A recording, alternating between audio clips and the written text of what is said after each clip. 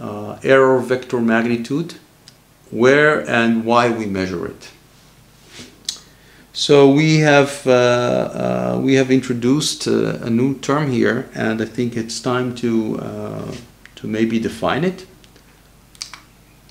And so we mentioned the constellation map when we talked about generating QAM symbols. So each point on the constellation map represents an amplitude and phase that contain the information of this symbol, and we try to have this amplitude and phase as accurate as possible. But in reality, and we will go over some of the reasons later on, in reality there are impairments that actually degrade the accuracy of the measured constellation points, and we measure or we find a different point on the constellation map than initially was transmitted or was intended to be transmitted.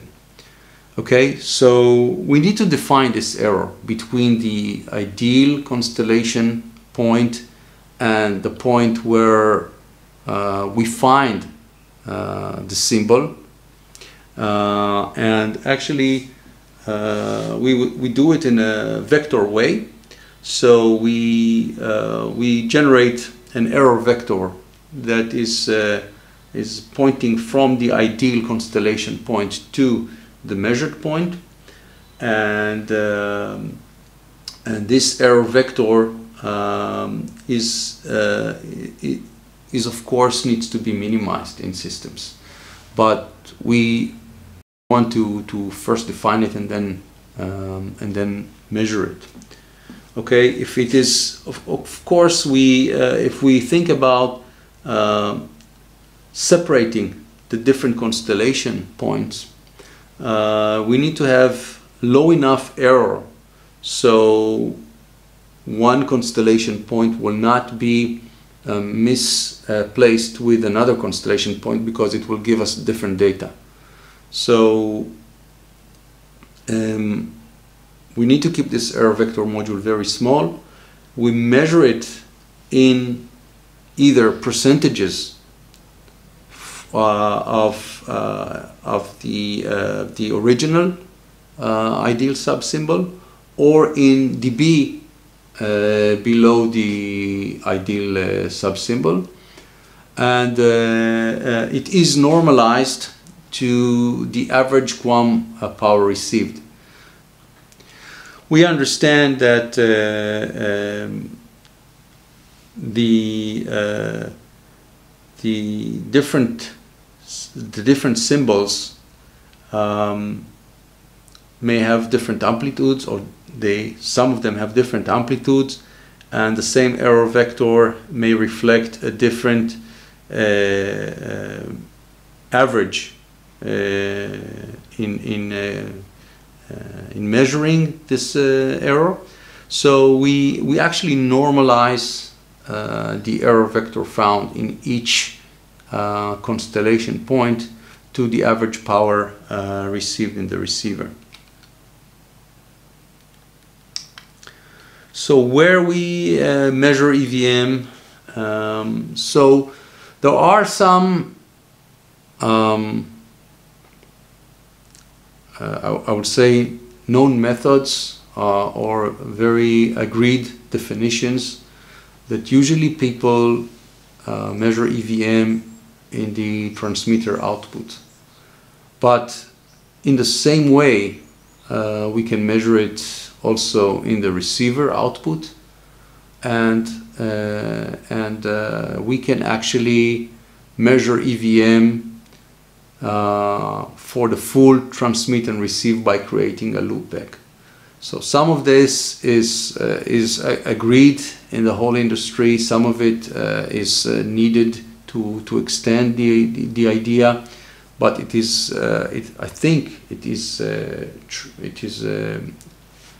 good question to ask what is the EVM of any component in the transmit-receive channels.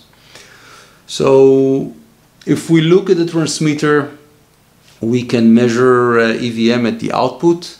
Usually after having all the impairments of the power amplifier will be a more inclusive measurement. But if we look at receivers, the best way to measure the EVM of the receivers will be at baseband after including the impairments of the mixing to baseband and all the AGC and filtering. We will discuss it soon to understand the different contributors to EVM. And I think the most inclusive EVM measurement is to create a loopback, very good loopback like a coax that is connecting the transmitter output and the receiver input, or through some attenuation, of course, or a different way we can do it with antennas over the air to create some loopbacks. But include both transmit and receive to have the total impairments from the full transceiver. Why we measure EVM? EVM is a quite modern way of measuring impairments in transmitters and receivers.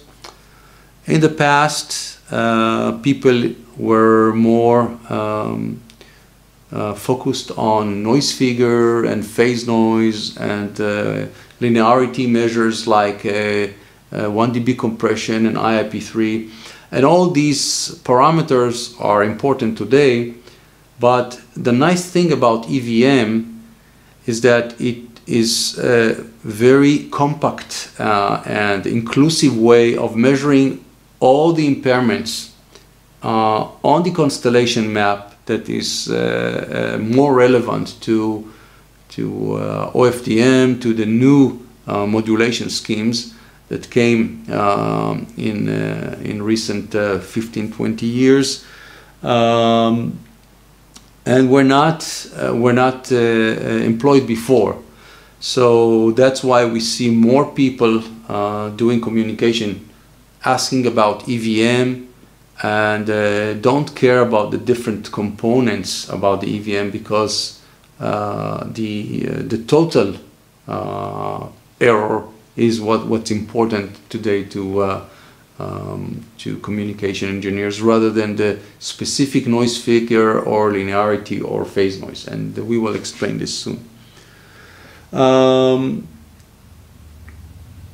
Also, EVM is important because it contains both amplitude and phase error in QAM signals. And the last point is that it covers the potential impairment from mixing of the in-band subcarriers themselves. So it's not only blockers or spurs or noise figure that can come or phase noise that can come from external sources, but also the subcarriers themselves can impair each other, and we will explain later on an example of how they can degrade the linearity of each other. A simple way to understand it is just to think about peak to average that is created by the different subcarriers, and of course if we don't have linear enough systems, the different subcarriers are actually impairing each other.